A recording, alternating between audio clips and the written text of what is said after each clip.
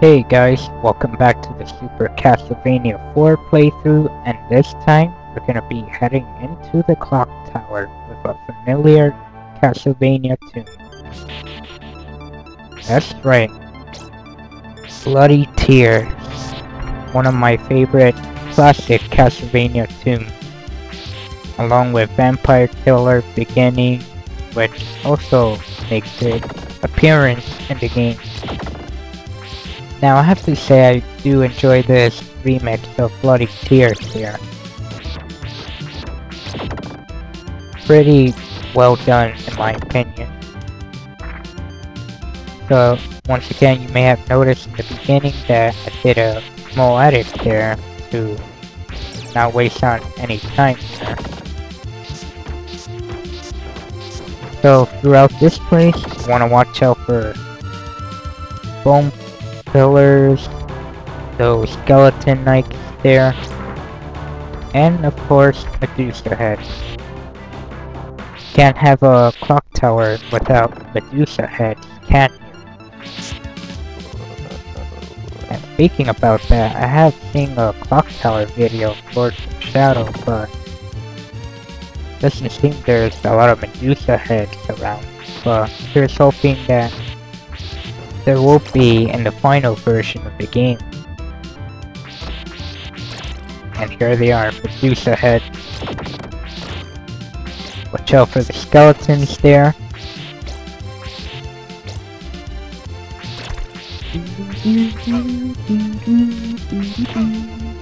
Alright, now the thing the whole way.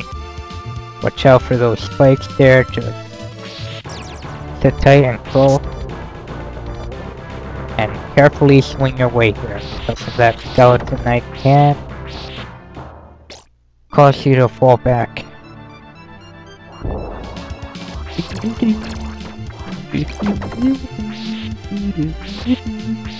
Alright. Kill this axe armor here, and whoa. Yeah, for this part you want to watch out for falling gears.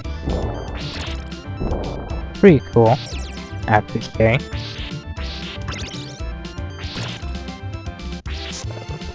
Way across here, watch out for that Medusa head there. Now for this part, you want to hang on your way carefully, because there will be enemies that will knock you off, like so.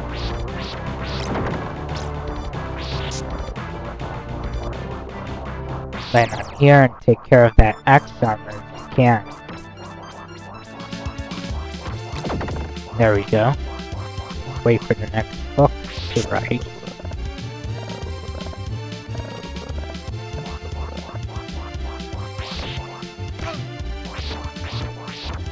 Take care of that axe armor.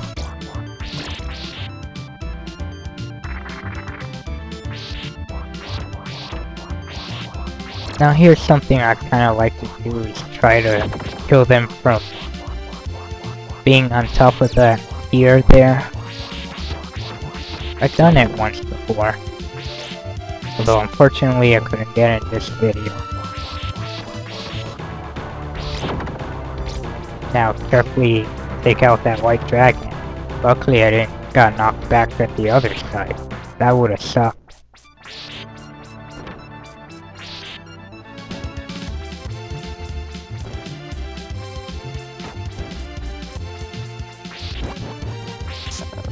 Alright. Swinging. And I do believe one time I was swinging there and I died by getting stuck in the wall one time. That was weird. But I only counted it once. And make our way to the boss. That was a pretty short stage in my opinion. Wish it could have been a little bit longer. So we faced the mummy man. You do want to whip vanish most of his projectile attacks, because there is a possibility that you can fall down the stage. So just be careful here. And play it safe.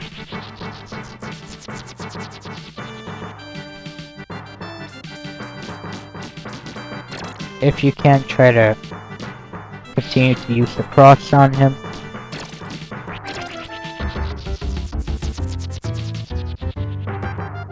Which I should have done there. This battle would have ended quicker. Yeah, I think I started using that here and there. One more time should do it. There we go.